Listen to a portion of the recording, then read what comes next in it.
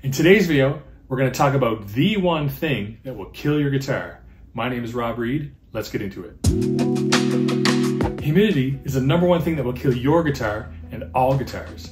Here's a picture of a guitar that was killed by humidity.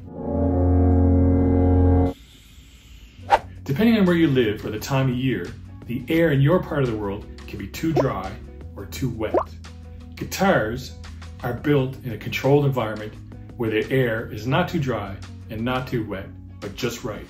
Guitars, when you buy them off the shelf, retain a bit of moisture and water. And when you bring them home, you want to make sure that they're stored at the same humidity level. This prolongs the life of the guitar, keeps it healthy, and enables you to play it for years to come. In this video, I'm going to be the guitar doctor, and we're going to investigate whether or not your guitar is healthy or needs some resuscitation.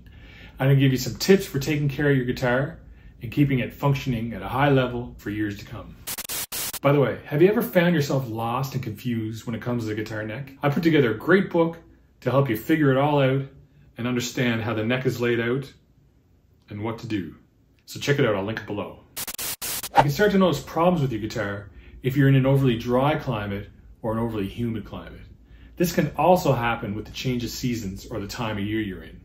In the wintertime, it's usually a lot colder outside, so you have the heat pumping, and that really dries out the air and is really bad for your guitar. In the summertime, it can be overly humid, and that water in the air can get into the instrument and cause it to bulge or swell. So here's some signs to show your guitar is too dry. You'll get fret buzz. So as the moisture leaves the guitar and the guitar dries out, the neck will start to bow backwards or bow down, pulling the strings closer to the fretboard and closer to the frets.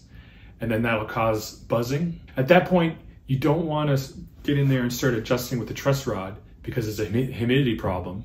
You want to solve that problem first, make sure your guitar is properly humidified, see if the fret buzzing goes away, and if not, then you can maybe adjust the neck. Second sign your guitar is too dry, you start to get what's called fret sprout.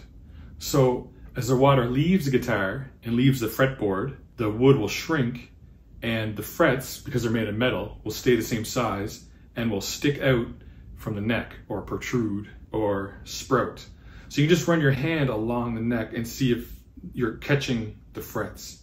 And if it's really sharp and you're catching them, then your guitar needs to be watered. A third sign to show that your guitar is too dry is you get split seams. So where the soundboard is joined together, you get a seam, and once the guitar dries out, that could crack and split, and you get a crack right down there. It's kind of scary. I have to be really careful with this guitar because it's from a dry climate. I bought it in Arizona, and in the wintertime, when the air is really dry, that seam can start to spread apart. It's not too bad right now because it's summer and it's really humid, so I don't have a big problem, but I have to keep a really close eye on it and make sure that the guitar is probably humidified. I have a few other friends that have cracks down here as well. Another sign to show that your guitar is too dry is that the soundboard or top piece of wood will begin to cave in. So you notice a massive dip and the bridge will sink. It'll pull the neck out of place, make the guitar unplayable. So make sure your guitar is well watered. Now, you may be living in part of the world that's too humid and your guitar is taking on too much water. Here are some signs that your guitar is too wet.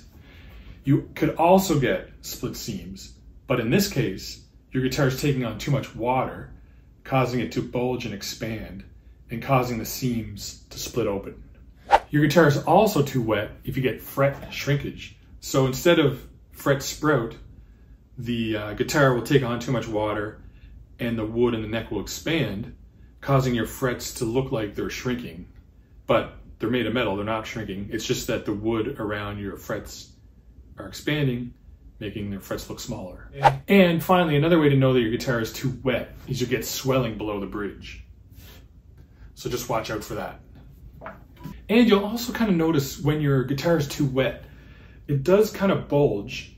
You'll notice some bulging in the front and in the back. And the guitar will feel like kind of heavier and a bit dense. And when you play it, it'll sound different. You won't have that nice ring or resonance. It'll just sound kind of dead and flat.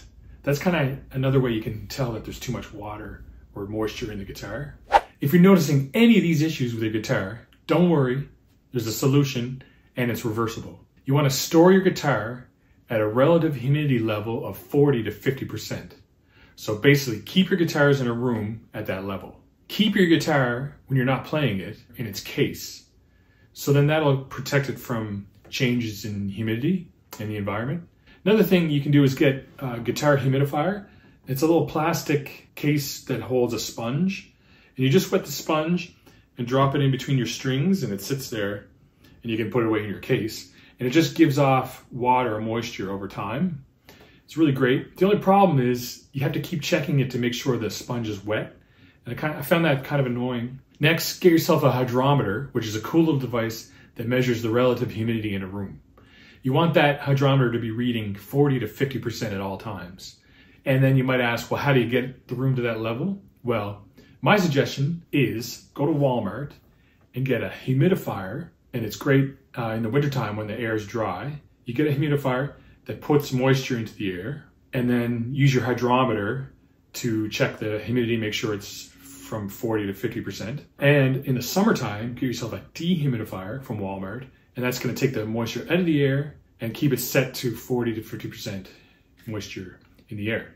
And you should be safe and good to go, and your guitar should be healthy and resonant and working fine, able to last for years to come. If you're struggling with the B minor chord, check out this video. See you in the next one.